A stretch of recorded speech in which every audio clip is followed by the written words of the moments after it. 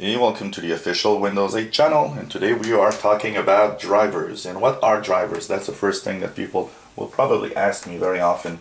What is a driver? Think of the drivers in Windows as programs that actually explain to Windows itself how the hardware of your computer works. So an example of that, to see what's on the screen here, well, you got a graphic chip, a graphic card in your computer, and you need a driver. So Windows has a driver for that graphics card to actually tell it how it works.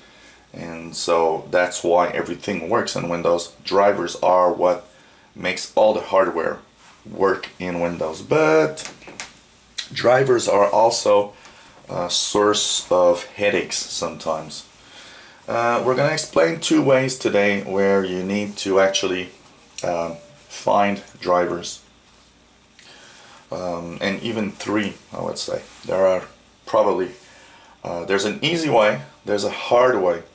Very often it's kind of difficult to find.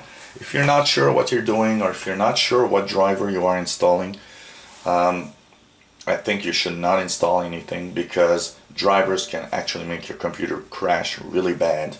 So if you install a bad driver, you'll make your computer crash. First things first, if you've got a brand name computer, Toshiba, Dell, Acer, HP, Lenovo, Sony Vaio, whatever is the name brand of your computer, you should always go on the website of your brand. So for example, if I want to go into the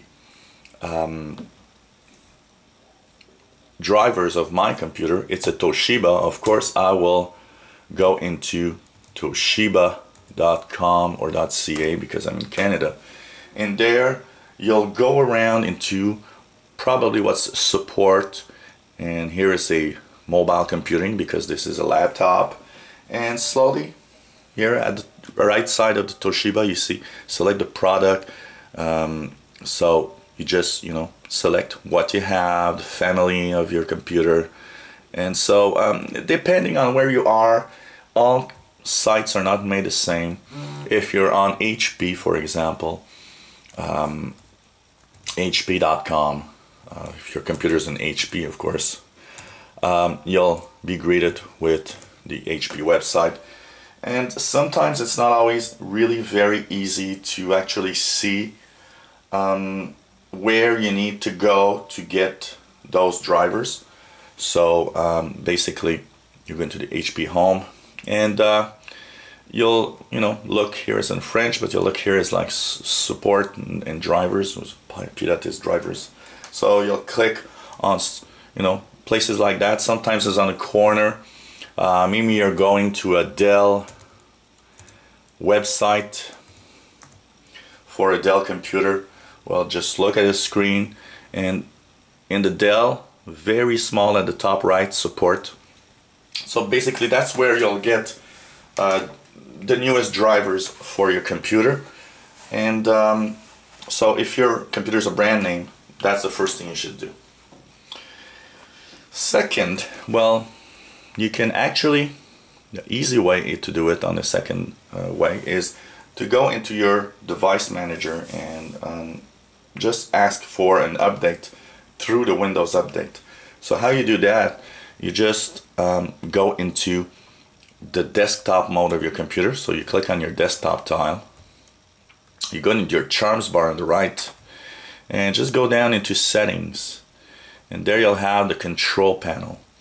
Or if you want, you can just go into the charms bar, click the search and settings, and just type control, and there you will see device manager, or if you don't see device manager, you might see control panel.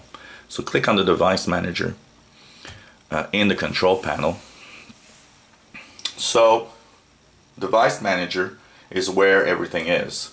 Another quick way to search for the device manager if you have trouble is go back to the charms, go into settings, and just type device into the settings. So device manager will pop up as a option there.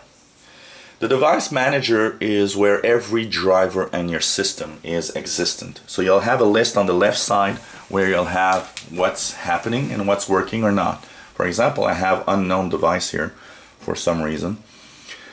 So if you see a little exclamation point, a little yellow triangle or something, a little red X, you know that something's wrong with one of the devices. If you want just to update the drivers, well, you'll just click, for example, my display adapters here. I can double click and you can go into the driver tab at the top of that window. And you see here, update driver. And you can click search automatically for updated driver software. That goes into the Windows database. An interesting feature of the device manager also is if you're not sure, like I mentioned, you could go into your brand name website. For example, I can go to the Toshiba website. It's a good idea if you have a problem, for example, with your graphics chip, you might want to update it. Well, it's a good idea to go and check for the driver date. Here is driver for August of 2012. So there's a good chance we're in March. There's a good chance that there might be an updated driver for my Radeon HD card here. So by going to the Toshiba website, I can see is there a driver that's you know, a new driver that's been done in the last few months that's not as old as this one. So the dates are important. So the easiest way on many features of the Windows drivers could be simply to just click and go into the driver tab and click update driver, and always click at the top search automatically. If there's an update on the Windows update sign, it's gonna do it, and that's really an easy way to actually update drivers. But unfortunately, lots of drivers are what we call proprietary. That means that they are not available through another source except from the computer maker, actually. So the company that actually makes your computer or the hardware. The last thing you could do is actually spot what's the name of the device. So for example, I'll take again the example of my display adapter that says AMD Radeon HD 7670. What I could do, I know it's an AMD Radeon. I can go onto the AMD or website, so I can say AMD Radeon in the search box, drivers, and there you'll be in the search graphics and driver software support.amd. So you can go into the support and then you select the type of graphics you have. So notebook, HD, so here it's a 76, so it's the 7X series. And then you'll just, you know, find your operating system here, and those 864 bits, and go display the results. And you'll have drivers. For example, here it says there's a driver for January 17, 2013. That means that there are updates that are available for the driver. This is the driver verification tool, so maybe there are no updates also. And so that's another way to actually update everything on your computer. Try to find the company that makes your hardware.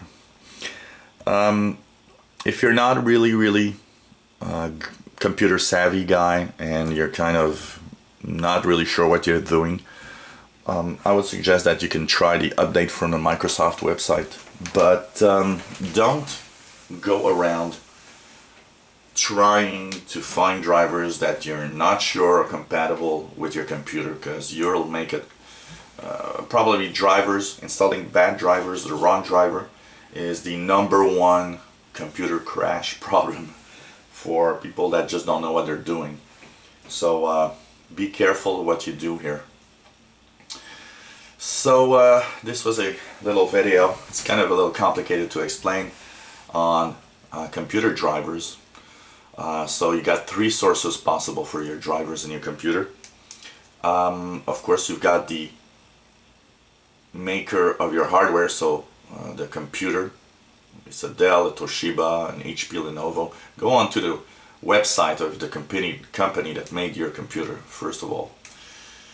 Second, you can try the Windows Update feature when you click on the driver tab in the control panel and the device manager. And last, you can try and find the company that actually made that piece of hardware and see if there is an update through them. If you have a brand name computer, chances are that if there's updated drivers, they'll be on the website of the company that made your computer.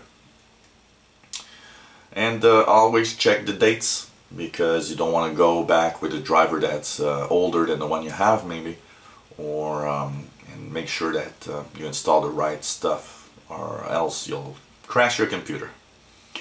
And of course, if everything goes well, I don't really think updates are that important in the drivers. If everything works well, your computer never crashes. I would say don't touch at any of the drivers, because you might make things worse. And I've had a few times when actually I updated drivers and it just made things worse on a perfectly working computer. So it gives you an idea of how important a bad design driver can be. So if you you have that new Windows 8 computer maybe, or you like our videos, or you like to learn more about Windows 8, click the subscribe button on our channel and you'll be informed when new videos are online. Maybe you have a video or a feature you'd like to see reviewed, let us know and we'll try to review it for you. And of course, take a look at our other videos. This is a great channel to learn more on how to use Windows 8.